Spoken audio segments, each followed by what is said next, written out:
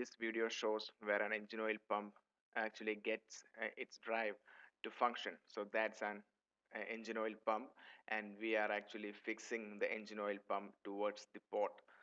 This video was taken while assembling a diesel engine. So that's the port where the engine oil pump need to be fixed. Now let's see where it gets the drive. You can see the gear on the engine oil pump. Okay, that is actually getting the drive from the crankshaft. So that's the crankshaft gear and the flywheel hub, as you can see. So we are going to install this component towards the rear end of the crankshaft.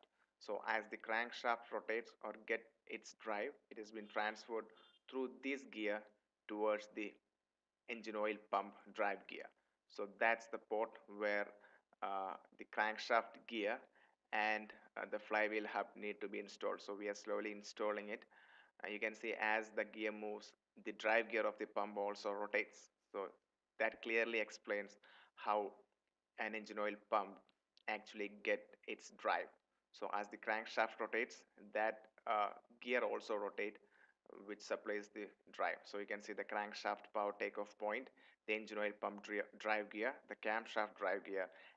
The red marked are the ports where the crankshaft gear engages with the engine oil pump gear and also the camshaft drive gear. So the camshaft drive gear and the engine oil pump also get its drive from the crankshaft gear. So for more technical videos, please subscribe to us and also please rate us. We have started a new project of giving technical assistance to innovative ideas and projects. So please read this and share with your friends to help them.